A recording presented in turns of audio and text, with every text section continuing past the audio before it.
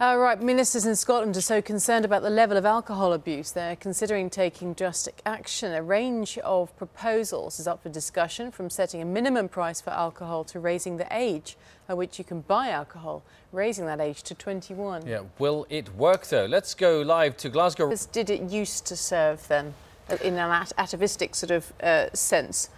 When someone felt threatened, if somebody, lots of people who say, I get really angry over, it could be an inanimate object, it could be just something very, very small, and they'll flip a switch. That's not so healthy, is it? Because is that not sort of displaced anger, misplaced? This morning, in a few minutes' time, here on Breakfast. He's very placid in that particular moment. There we are. Chris Hollins is a man who's always... So 2 down and 3 to go. They're talking about, 5 trophies in a season. Disaster. Okay. Good. Thank you. It's 7:45. Good morning. You're watching Breakfast on BBC News. The main stories this morning. You're there too. Carol Kirkwood, ever placid, has... Thank you very much, Simon. Next time. Sprained ankles, strained hamstrings and bad backs. The sort of problems you might expect to pick up on the sports field, not the dance floor. Although you did, didn't you, on Strictly? I did once. Yep. You know what it's like. They're exactly the sort of injuries which can be caused by unqualified dance teachers who push their pupils too far. Now dance teachers are being encouraged to get some training with a special Safe Dance certificate. Well, Yvonne Murray is at a salsa class near Basingstoke, dancing safely, we hope. Morning, Yvonne. Thank you very much. Now, the news, British and Canadian scientists have announced a breakthrough in the development of stem cells, which could mean they'll no longer need to use embryos to make them.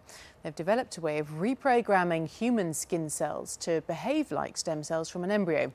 The technique could eventually be used to treat diseases such as Parkinson's and cancer.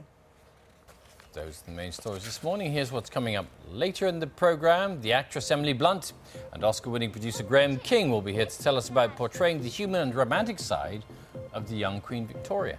In the office. Apparently, Jens Lehmann during the World Cup had a piece of paper down his sock before penalties against another country. But having a piece of paper down his sock is one thing. Having an electronic aid is another matter. I know. It certainly does. You've also... Thanks very much, Carol. Thank you.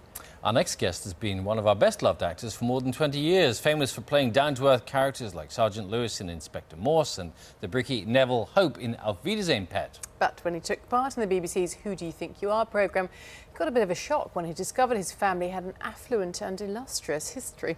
We'll talk to him in just a moment. He discovered where one of his distinguished relatives lived.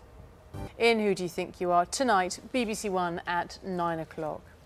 Now, there was a very fitting tribute to a man who inspired children to paint and draw on TV shows for nearly 50 years before he retired in 2001. Yeah, fans of the late artist Tony Hart assembled hundreds of models of the character Morph, made famous by his programme, outside the Tate Modern in London.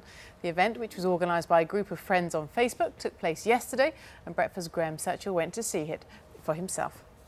Welcome back. For many of us, Queen Victoria brings to mind images of a monarch permanently in mourning. It seems a rather severe-looking woman, always dressed in black and spending years grieving for the husband with whom she had 9 children. But a new film called The Young Victoria sheds light on her early life, showing her romantic side and her extraordinary love affair with Prince Albert. Will Emily Blunt take... Where do we get these people from? That's it for today. Tomorrow, Heston Blumenthal will be here to talk about his new series, Feast, and the problems with the fat duck here.